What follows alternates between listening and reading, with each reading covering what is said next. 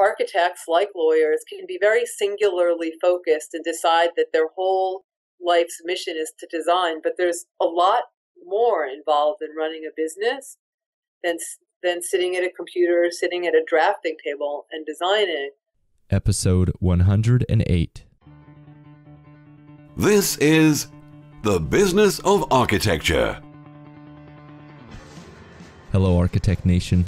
I'm Enoch Sears, and this is the show where each week I speak with a successful architect, designer, or consultant to discuss tips, strategies, and secrets for running a profitable and impactful architecture practice.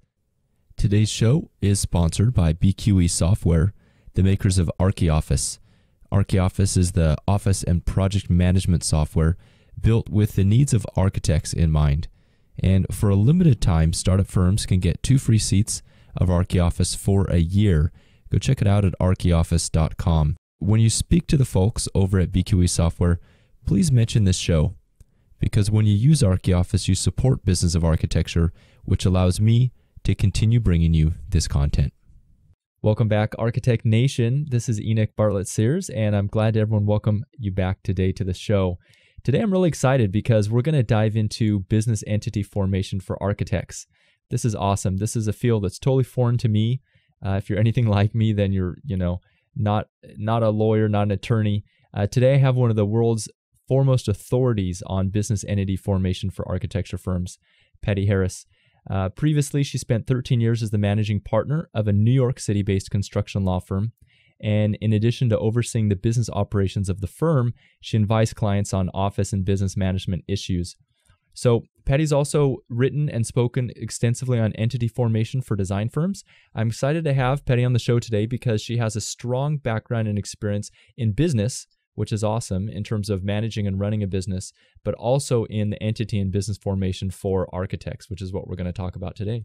So Patty, welcome to the show. Thank you, Enoch. First of all, tell us a little bit about your background. This is a really interesting combination to have a law degree and an MBA and to have that experience as a lawyer. How did all this come about? So I guess my theme song is Take It As It Comes. And I like to talk, so I thought I wanted to be a lawyer. Went to law school. Didn't really understand law school, to be truthful, but came out and joined a mergers and acquisitions firm. And I found there that while I thought I would be putting transactions together, in fact, lawyers are instructed on what to do by the finance guys. So I said to myself, I'm going to go back to business school and become a finance guy. And I get to business school, and lo and behold, I joined the Church of Entrepreneurship, which was sort of a new thing back in the mid-90s when I was in business school. But I came out and founded my first of 3 businesses, and I'm now in the process of finding my third, which you alluded to, Licensure. It is a firm that helps architects and engineers with business formation and licensing. After business school, I ran my first business for quite some time, and one of my assignments was brought me to Zetlin and De Chiara, this New York City construction law firm. And it was a billing and bookkeeping problem, not unusual at all in any kind of professional service business. And I was here for a 3-month tenure, but while I was here, we all fell in love, and they asked me to become managing partner and work on the business of the firm. And I took that role for 13 years. And because what the firm does is so narrow, representing primarily design professionals, in everything from contract negotiation through litigation and dispute resolution, I couldn't help but permeate construction and design and building. I was the first guinea pig at the firm to sit for the lead exam and got my lead AP and went in, described to the partners that it really wasn't all that hard. It was brute memorization, just like the bar exam. But I look out the windows here in the middle of Manhattan, and I see so many projects that are built by our clients, as well as a couple of litigations, but we don't have to get into those. So that was my journey in a nutshell. While I was here, I see the law firm profession and how we deliver legal services changing rapidly. And I think that Zetlin and De Chiara does too. And there are certain types of functions like business formation. It just doesn't make sense any longer for lawyers to bill hourly. It becomes too expensive for a process that shouldn't be expensive. And that was how I started to get the seeds for the new business. So I'm being incubated by the firm, but here I am. Wonderful. And what great, what a great topic to talk about. Patty, you said something there at the end that I'd like to dive into a little bit when you talked about the environment for practicing law changing and the way that services are being delivered and perceived changing. Let's dig into that a little bit. What did you mean by that? Can you tell me more about how that's changing? I can, and I speak in particular with architects about this issue a lot. There have been certain dips in our economy, certainly this most recent Great Recession in 2008, where the power really, if it didn't always belong to the buyer, very, very much belongs to the buyer. And the law profession has heard for, gosh, I'm going to say close to 2 decades, that our clients don't want to pay billable hour rates any longer. And unfortunately, lawyers are very difficult to change and not typically known as innovators. So we've hung tight to that billable hour. And I would say about 10 or 15 years ago, we started getting noise that some of our clients wanted electronic billing and that we would be using task codes in that electronic billing. And what they've been doing now is accumulating data so that, and it's starting, a client can call you and say, I know when you have a litigation that looks like this, it's going to take you 5 hours to draft an answer to a complaint. So I'm going to pay you 5 hours and you're going to accept that, or else I'm going to go to the law firm next door and get them to do it. So I think that clients are starting to move into cost containment. And I think that architects share that stress and burden with lawyers and have certainly for the last 5 or 6 or 7 years, where it's a buyer's market and there are a lot of hungry architects as there are a lot of hungry lawyers. And you start to price out of fear that, you know, if you don't accede to the client's wishes, you know, the guy next door may get the job. So I think that's something the law firm world and the architecture world tend to share. I know architects don't tend to bill by hour, but I think they face the same sorts of pressures. Absolutely. I mean, this feels like a really good heart to heart. It feels like I'm talking to a colleague because I'm like, I understand. So, well, can I just rant a little bit more about architects? Tell me more, please. Okay. So one thing is I think that architects, and I'm generalizing, tend to undervalue the service they provide. And I think that owners are really, really good at bullying them. And I'm not sure it necessarily has to be that way. And I'm certainly not talking about the name architects. I'm talking about the profession in general. And a specific example was recently I was with a group of architects. And I'm sure you're familiar with the integrated delivery IDP process that's sort of become a vogue, certainly in California to some degree. And while here on the East Coast, I can't say that our clients are doing this IDP. We do IDP behaviorally, an IDP light, where everybody, the architect, the constructor, the owner, everybody gets in the room at the beginning of the project and manages the project together from beginning to completion. And the idea with that is there are a lot less change orders in the job, and the time to complete the job tends to be closer to what it ought to be.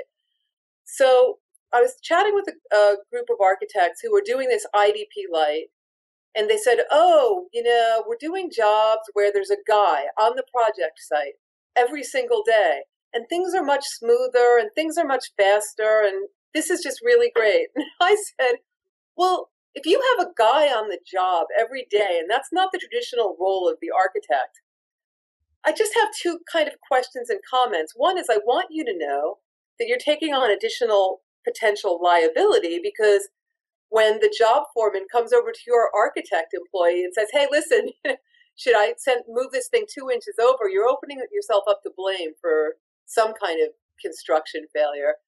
But the second thing is, you now have a role you didn't have before. So I assume you're getting paid. And suddenly I have 12 guys in front of me going, oh no, we didn't ask for any more pay. We can't ask for more pay. And I'm thinking, this is so architecty to me. Ask for more pay. Oh, I love it. But, and I think that's something we learn as lawyers as we begin to negotiate things. If you smell blood, you're just going to bully someone and take advantage of it. And, as an architect, exude confidence in what you do and tell them this is your price. You're going to lose jobs much, much less often than you think. And I think ultimately be paid more for them. So lawyers don't have that problem. that they're willing to sort of state what they believe they're worth and so on. But even more than the engineers, I think the architects tend to be the first ones to kind of take the hit financially. Very, very interesting insight. So, so maybe we have this confluence of technology, of economic pressures that are sort of converging at the same time, right? Yes. And affecting our professions. You talked about how these new electronic billing procedures allow the client to get even more of an upper hand in terms of demanding certain things from the clients. So at least in your profession, how are firms reacting to that? You're seeing some solutions to that. And you hinted at it when you said that your business is set up with the premise that lawyers don't need to bill for everything. So maybe take us down that journey a little bit. Maybe that'll stir our minds as architects to figure out how we can improve our businesses by listening to you, Patty, share what you're seeing. So there's a great book called The Death of Lawyers or The End of Lawyers, written by a technologist out of the UK who's also a lawyer. And he's been talking for 2 decades at least about how technology is supplanting traditional legal skills to some degree. So everything from, if I'm asked to do a contract, the client is not naive. They know I've got the contract on the system. It's not like I'm redrafting it paragraph by paragraph, to where we now in our profession, if all parties agree in the litigation, you can essentially agree on code words, and instead of physical human beings reviewing mounds and mounds and mounds of documents, the computers will only pull up those documents with those key code words in them. So, a computer's doing it. You're not paying hourly lawyer fees, and that is a huge thing for the profession, for us to begin to trust sort of computer brains to do what we have traditionally done, but it's a lot faster and a lot cheaper, and particularly in construction litigation, which tends to be very, very document intensive. So that's one way we directly see that we're expected to use technology in how we practice. But I think the other thing you see is a lot of people starting to stomp on traditional law firm turf. And so my business is very much like a LegalZoom, but it's focused on A&E. You take a LegalZoom, you take what used to be the copy shops. They're now electronic discovery consultants or something. All of these other vendors are coming in and pouncing on lawyers' refusal to somehow move their prices. So what law firms are starting to see is that you need to carve out each piece of what you do. And maybe discovery is done by a computer. And maybe business formations are done by a vendor instead of using legal time. So you can't say, oh, litigation just walked in the door. It's better to say, well, there are 5 or 6 or 7 pieces in this litigation. What is it really important for us to do as expensive lawyers? And what can we safely farm out that will make the client happy and, and keep the price down? I think architects see it with BIM. Is it cheaper to get a BIM model from a vendor or to do it in-house, for example? The larger firms, that's the question. But I think that design professionals see the same thing, that there are pieces of what they do that maybe can be done less expensively, and the clients are not naive to that. They expect you to be seeking out solutions. One of the things that intrigues me about your website is that you obviously talk about the business of architecture, but you you talk a lot about what's appropriate sort of for an architect to be doing for his or her practice, small business, and maybe what's not. And I know we talked recently about should a architect be doing their own bookkeeping, but it's the same thing when you're practicing law or you're practicing architecture or engineering. I think you have to say, where do I add the value to this process? And where is it really fair for me to charge decent rates and be paid for what I do? And if there's administrative junk or technology junk that maybe you're not so swift at, it's got to go away. I think that's better on everybody. Or business related junk like bookkeeping. It's got to go away. So we're seeing a real, I guess, efficiency of resources. That I think that is where technology brings us, is that while we're reaping the benefits of it, so is everybody else. But you're not going to be able to use any kind of old-fashioned excuse on your clients that, I didn't have a form of contract like that already. I didn't really understand how to use the BIM when I sat down at it. You can't say that anymore. So if clients are pushing back against the billing model, what are law firms turning to? Are there any other pricing models out there besides the billable hours that? Yes. We we have something called alternative fee arrangements, which covers a wide basket of different types of billing arrangements. Frankly, in my jaundiced, sarcastic mind, most of them still kind of go back to the billing hour. But examples of an alternative fee arrangement would be a contingency fee, where you don't get paid at all if you're seeking money. I mean, you see it with personal injury attorneys, but you're seeing it with more different types of attorneys. You see it with employment law attorneys. If you don't have success, then your client isn't charged at all, and you share in whatever the monetary award would be. You're seeing partial contingency arrangements where maybe you work at a reduced rate from your normal rates, and if there's success, however that's defined, you get some kind of bonus fee. So you get your rates restored and maybe some more for your, for you riding along. And if you don't have success, you don't get any more. I mean, I'd say those are like the two main types of things. Contingencies. You see flat fees. Firms that have a particular facility with the electronic billing, who have really realized early and begun to accumulate data and assess how long it's taking them to manage a case or prepare a contract, they can feel confident that they understand how many hours it's taking them. Then they're fine with delivering goods to a client for a flat fee. There are a couple of pieces in lawyering that are difficult. One is you don't know if you're doing a contract who you're negotiating against. If it's someone very difficult, obviously it's going to be a more time-consuming thing. And if you, in litigation is like a decision tree.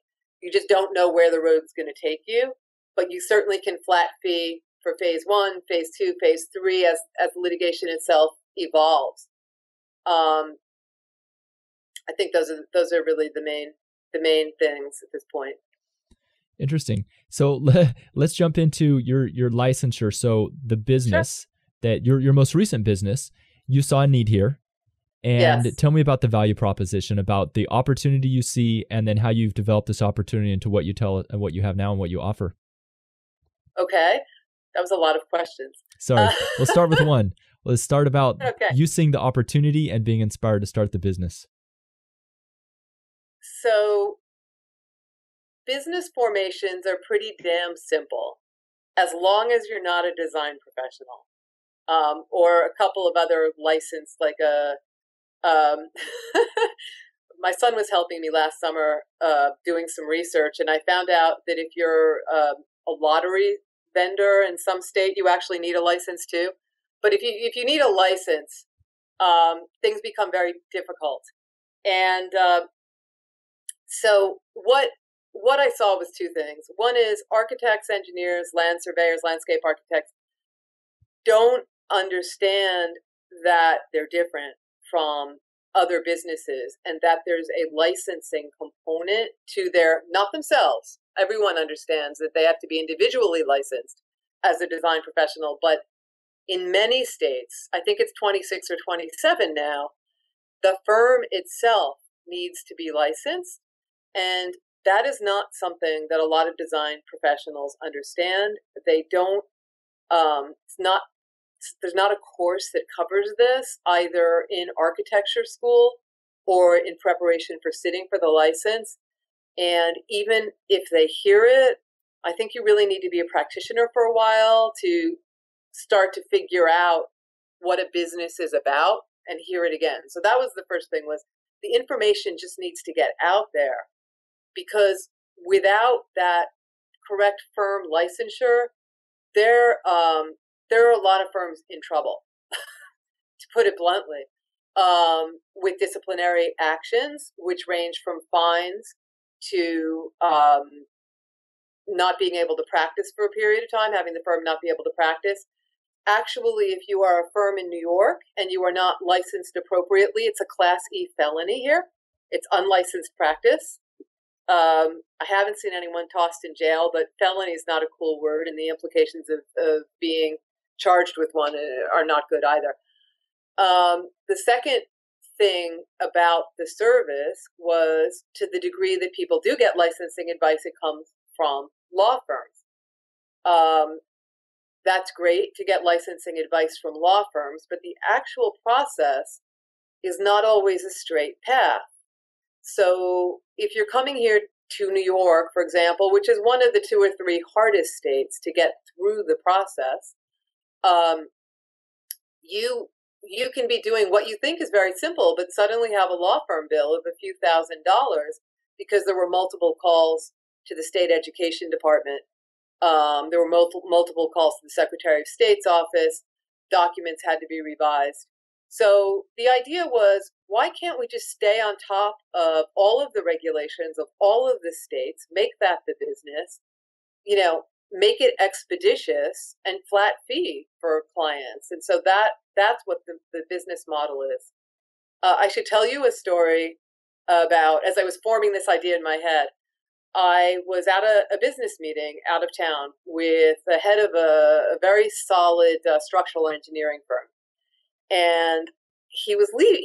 I came down one morning in the elevator with him, and I said, where are you going? You have your suitcase. You never leave in the middle of these meetings we have together. He said, oh, Patty, I'm so embarrassed to tell you. We are a Connecticut-based engineering firm, and we have a project in Rhode Island. And the laws changed in Rhode Island, and nobody told us, and we're not in compliance, and they've stopped the project we're working on.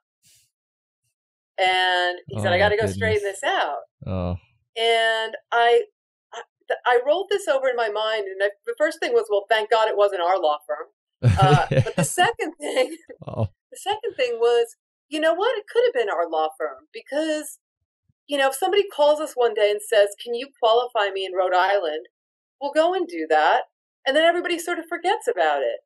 And if nobody's on top of these legislative rules in the 50 states, there's a textbook for it, a legal textbook. By the time they do supplements, everything's out of date. So I thought, well, somebody should be doing this. So that's what I'm doing. I mean, we're subscribing to every newsletter of every architecture board. I have, alerts and research out everywhere. Anytime I sniff or smell a change about licensing in any state, the idea is to be on top of it for future clients, but also let current clients know, hey, something changed. You need to do something. Whatever you do, don't be blamed for delay of a project. I mean, that's going to be a bummer. So. Well, it sounds like the perfect, what is, I don't know, MasterCard or Visa commercial, where if you have a great value proposition, because, right, what's the value of being able not to have to stop a meeting to go figure out why your project is stopped in a neighboring state? I mean, what is the true value of that? I mean, that's truly Well, that's priceless. it. I mean, this is such a little, I mean, I shouldn't say stupid, but it's a stupid ministerial thing. And you start to think about the implications for people, and you start to think about, somebody's charged with a felony in New York for doing this, and somebody else, becomes blamed for project delay. The monetary implications of this are enormous. And as I said, I didn't say it, but because we're America and we have 50 states, why would the laws be the same in every state? Because that would be easy. They're not. And an example of that is Nevada. Nevada has a architecture design professional. Their boards are supported, I understand, mostly by the fines that they're able to impose. And they have a very rigid rule that you can't even hand out a business card in that state if you're associated with a firm, and that firm is not licensed in Nevada. So I'm not even talking about answering an RFP. I'm talking about shaking someone's hand and giving them a business card. And I think as a firm, but just anecdotally, I have heard of so many people who have been fined in Nevada for not complying with their rules, and kind of shrugging and saying, okay, it's a cost of doing business. We got the project, thank goodness, and that, covered the fine. But, that's Nevada. New York its crazy place is about the name of your firm. And it has very, very rigid and what would seemingly be strange rules to people about what name their firm can be. So there are Give different. me an example of the name. Just what's that all about? Okay. New York has a rule that they do not want your entity, your professional entity, to in any way be confused with a non-professional entity. So a problem that we come up against frequently, and a non-professional entity is defined as any entity that doesn't meet New York's licensing requirements, which means basically not almost totally owned by New York licensed architects. So if we have a client in New Jersey called Jones and Smith Architecture Firm in New Jersey, and they say, oh, we need to be qualified in New York will not let you be Jones and Smith because they're deeming the architecture firm in New Jersey to be a non-professional entity according to the rules of New York. So you end up, being J&S Architecture New York, something completely different. New Jersey architects who practice in New York, PC, whatever it is. But that's an example. New York is one of the states that requires the profession to be in the name of the entity. That's not true of all. If you're using names that are not the names of the owners, they require explanation letters about why that is and why you're choosing your name. And then, of course, that becomes a subjective decision about whether they'll approve it. I had a fight with a client a couple of months ago. He wanted the word architects in his New York Design Professional Corporation. And I said, well, you're the only licensed owner. There's one non-licensed owner. They're never going to let the architects, they're never going to let the S through. We had, finally, we just went on. He said, well, I have employees, so I have licensed architects. I said, I'm telling you, they're not going to let the S through. Wow. And sure enough, he said, could you please submit it? I said, of course I'll submit it. It's just time. And so 3 or 4 weeks later, we got the ding letter saying, one owner, no S. So, that's a big hurdle for New York. Oh, Patty, I'm sure people are just scratching their heads right now. Everyone listening has stopped the car and they're thinking WTF, they're like, Sam, what have we come to? There are people who are paid to do this every day, 4 or 5 of them in the state of New York. Oh my goodness. Wow. and countless throughout the US. So. Yeah. And they're probably thinking, I'm so glad I'm an architect and not an attorney. Maybe. Hopefully I mean, so.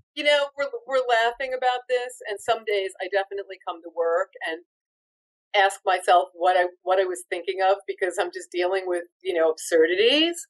But I want to make a serious comment and say that um, I think that the design professional boards in each state um, understand their mission. And their mission is that people who contribute to the built environment are responsible for the lives and safety of everyone who uses those buildings or spaces. And it is very important to the states, and it is a province of the states to make sure that the people who are working in their state know what they're doing, and to make sure that the public isn't somehow deceived, which is where all this naming stuff comes from. So as much as I can sit here all day and tell you crazy stories, I think that their hearts and minds are in the right place. It's very important. It's very important. I mean, I sit here obviously in the urban landscape, um, where we have construction accidents happen a few times a year, whether a crane collapses or um, parts of some kind of a barrier or wall go blowing around, and invariably, because we all live so close together, somebody gets hurt whenever anything untoward happens. So I guess at the end of the day, we have to just say, I get it. I get it. People are doing their best to make sure, because these jobs are just really, really important. And that's a great reminder. So yeah, I don't want to make light of what they're doing. What they're doing is very important. Exactly. And I think the same thing in architecture too. We experience, a lot of the codes, we look at them, we just scratch our head and we think, how did this ever happen? But it is good to remember what's behind it all and what we're going for here. So Patty, Yes. In terms of the licensure of a firm, this may, like you said, this is probably new to a lot of architects. I know I've heard of it before. I'm definitely not an expert in it. Could you describe to us a little bit what it actually means to have the actual firm, the entity itself, to have a license? Sure. So looking at small firms, we have people who practice as sole proprietors. They are not entities. So just to define that term, when I say entity, it means that you're some kind of incorporated firm. You might be a professional corporation, you might be a limited liability company, a professional limited liability company. You might even be an Inc., which is allowed in a few of the states, but not all of them.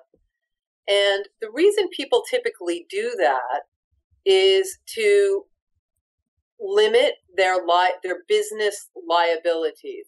And just giving you sort of the corporate 1, 2, 3 here on this. So if you maybe have a lease, if you maybe have a bank loan and you're lucky enough not to have a personal guarantee, you might want to create some kind of entity so that if something terrible happens, you won't be personally charged with those types of business liabilities. A sole proprietor is taking all those on as an individual. And then I also want to say very clearly, whether you're a sole proprietor or you're a business firm, it is very, very important to make sure that you have adequate insurance for both your professional liability as well as whatever business insurance you require to keep yourself safe and protected. So we get to the place where you have an entity, and typically you'll find that professional firms are one of 4 types. The professional, as I just said, professional corp, the limited liability corp. Some firms operate as partnerships, although that's not terrifically popular any longer. And some are allowed to be Incs, meaning like a regular corporation.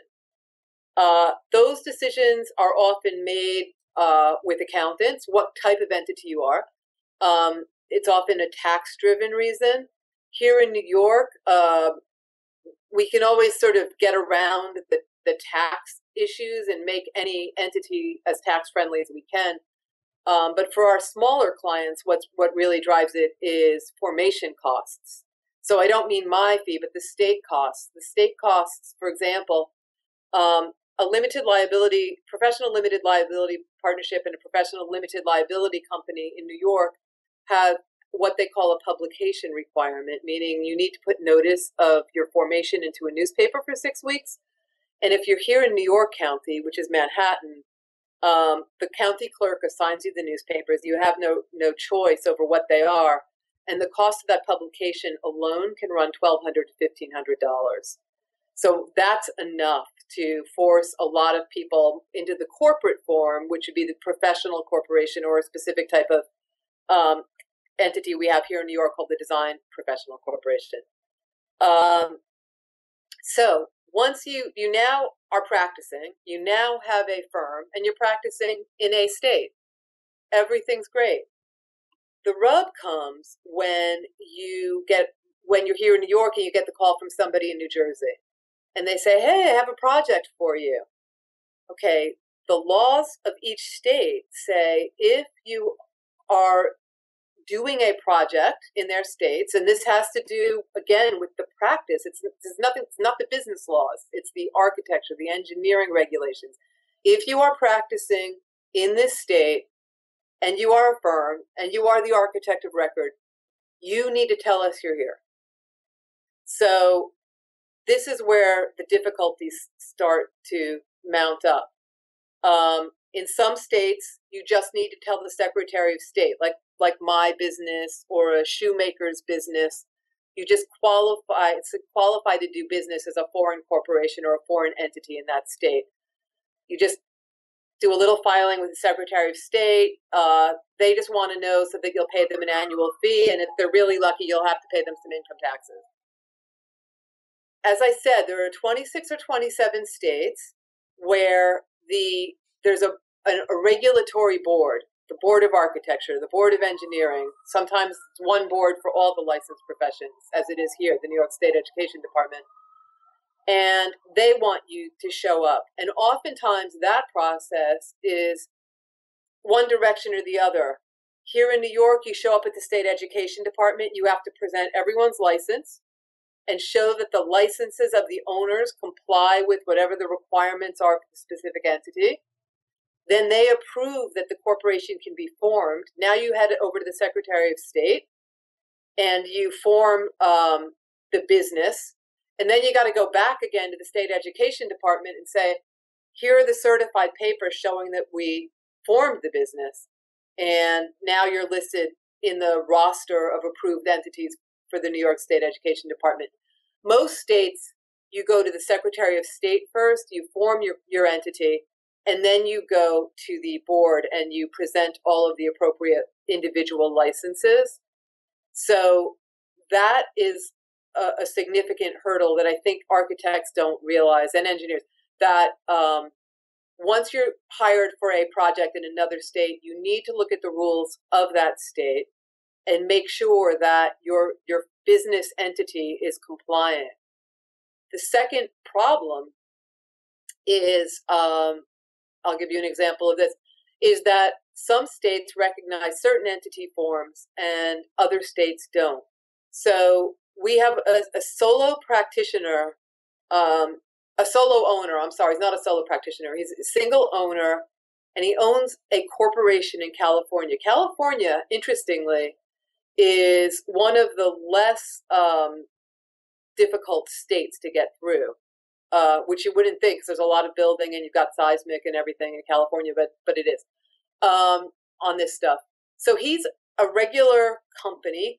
The name of his company includes the word company in it in California. And he came here one day and he said, I work for a designer, or athletic shoe company, and they're opening some branches here on the East Coast. And they wanted me to open an outpost here on the East Coast because they're a company that's from abroad, and they just didn't want a guy from California working on the East Coast. So I'm going to lease some space in Brooklyn. I said, okay, great.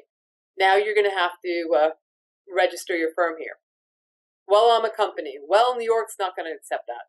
New York does not allow, except in some very limited instances, which I don't want to go into for big firms.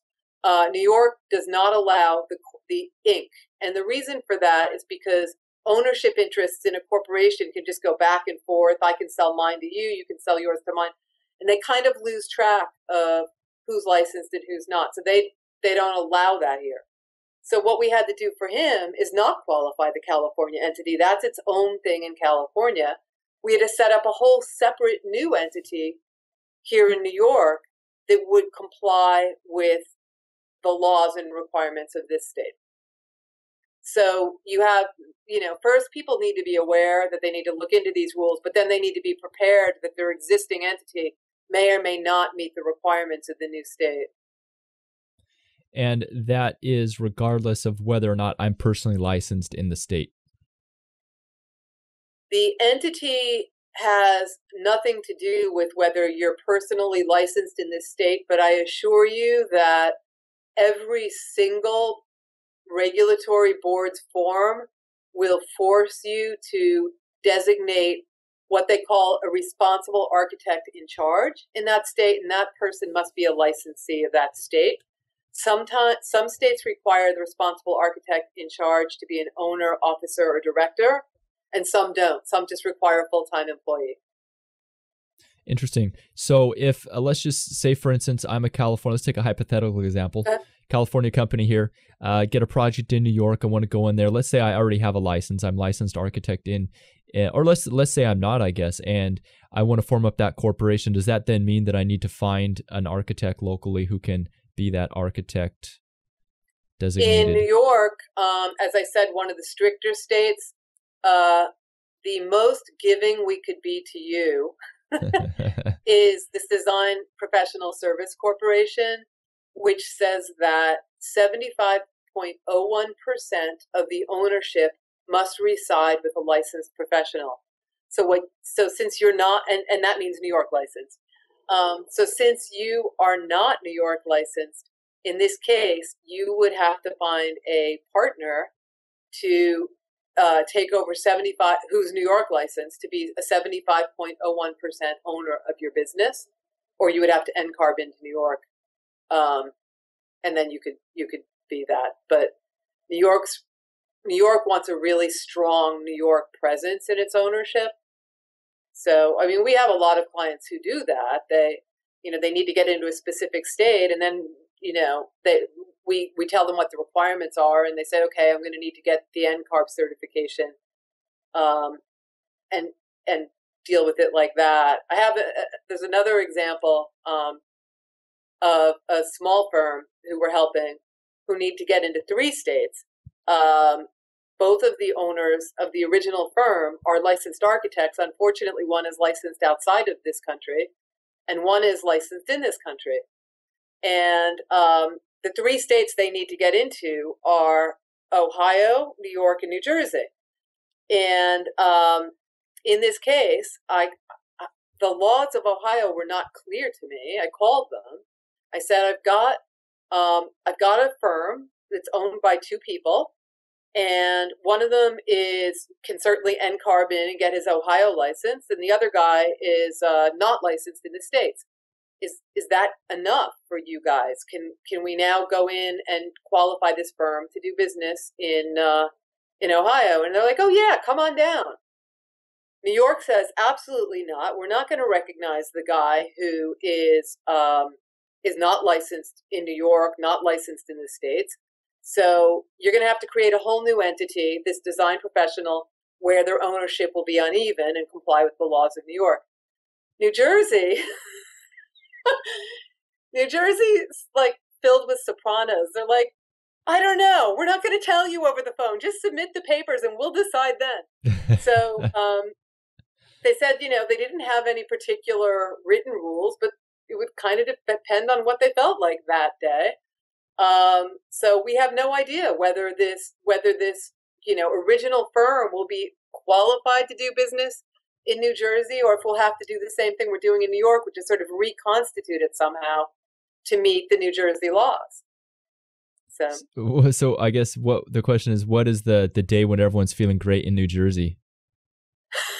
I haven't found that day. I don't know. And that's a wrap for another show about the business of architecture. To get more resources about how you, as an architect, can run a rewarding business that is both fun, flexible, and profitable, visit businessofarchitecture.com. and click the Join button to claim your free account to Business of Architecture Insider.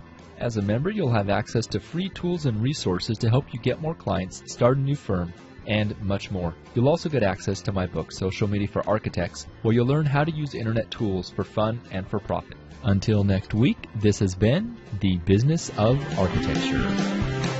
Everybody knows that you just gotta do it anyway.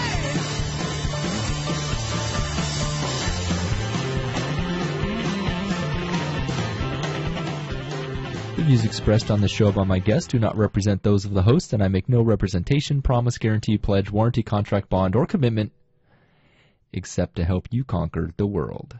Bump music credit to Ben Folds 5, Do It Anyway.